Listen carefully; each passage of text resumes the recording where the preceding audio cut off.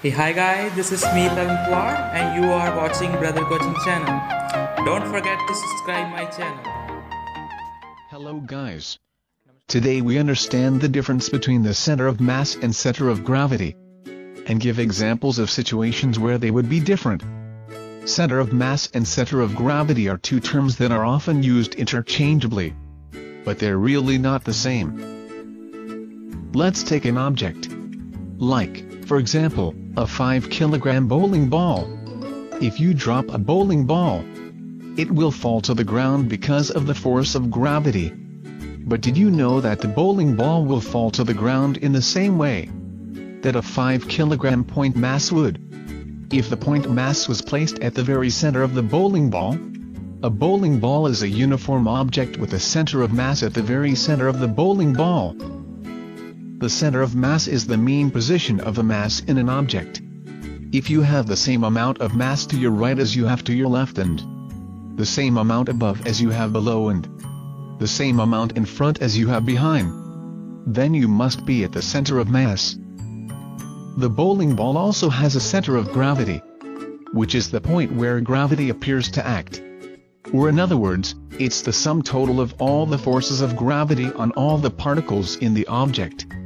It doesn't take much understanding of physics to realize that for the bowling ball, this is also at the very center of the object.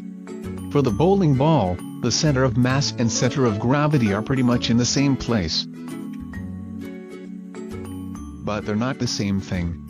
It turns out that they're only the same when the gravitational field is uniform across the object, or at least close enough to be uniform that it isn't worth discussing.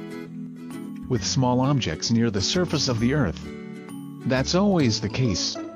But once you start putting spaceships in space, suddenly things get weird.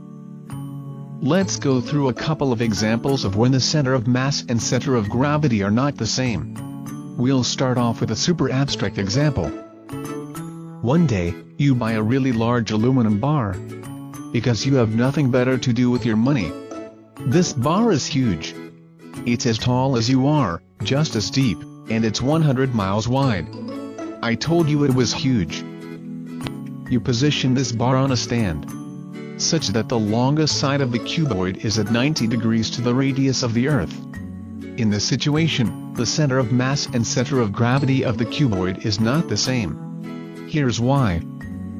We like to think of the Earth's gravitational field strength as being a nice constant 9.8 meter per second squared. But that's not actually true. That's the average value at the surface of the Earth, 9.8 meter per second squared slash. But as you get further and further away from the Earth, gravity gets gradually weaker. Not a lot at first, just a bit, but it does change on Mount Everest. For example, the acceleration due to gravity is more like 9.75 meter per second squared. So from the above discussion, we conclude that the center of mass and center of gravity are not the same thing.